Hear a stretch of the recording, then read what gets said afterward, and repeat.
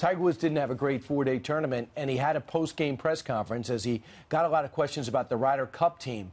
One of the questions from one of the journalists was about Tiger Woods' view on President Trump. Now, you might have thought it would open up for a rant like what came from LeBron James, but not from Tiger Woods, who says he's had known Donald Trump for 20 years, and they played golf a short time ago. Dare I say they like each other. Listen to Tiger Woods handle this question.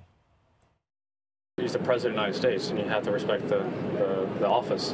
And no matter who's in the office, you may like, dislike the personality or the politics, but we all must respect the office. Do you have anything more broadly to say about the state, I guess, the discourse of race relations?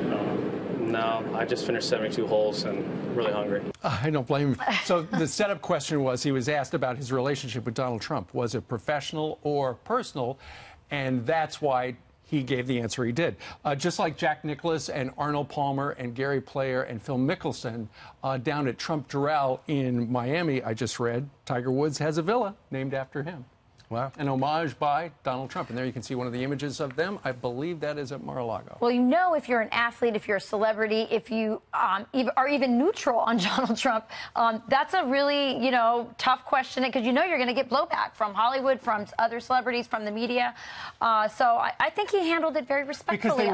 I thought it was very well done. Because the reporter was asking, is he your friend, or did you play with him because he's president? Essentially, that's the question. And the other news is Jim Brown said it on Hard Knocks and said it again. I've voted for the president once. I'm going to vote for him again in 2020. I know that doesn't make me very popular with the black community, but I don't care.